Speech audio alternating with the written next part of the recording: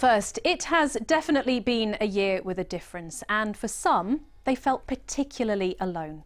Figures from the ONS show the week after the clocks went back, Britain saw its highest levels of loneliness since the pandemic began. 1 in 4 adults said that they were lonely. So we've been gathering your stories and hear how you're fighting back.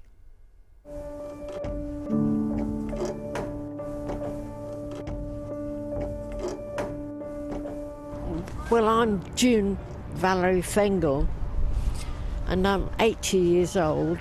When they closed the pub, that was our only little escape twice a week, just to get with human beings. That twice a week was better than nothing, you know.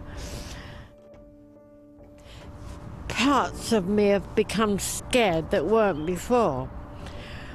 That I suddenly find myself getting all nervous and shaking, and I don't know why I'm like it. Oh, my husband does everything for me. I often think, if Den's shopping, what if he can't come back? I'll be stuck there in the house. And it sounds selfish and awful, but it's true. My name is Effie. I'm the Getting On Project Supervisor at Concern Luton.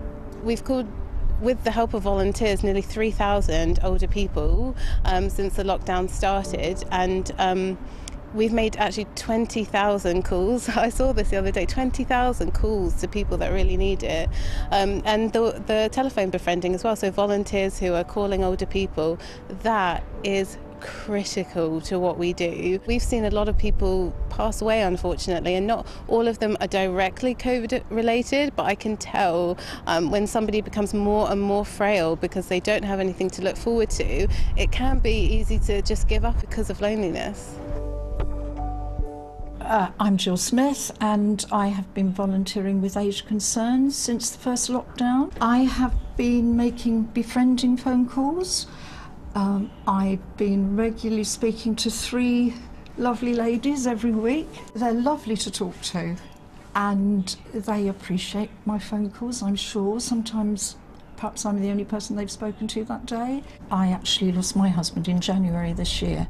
Obviously I miss him, but I know he wouldn't want me to be miserable, and he'd, I'm sure, like to know that I was carrying on as normally as possible and that I could do something to help in a small way.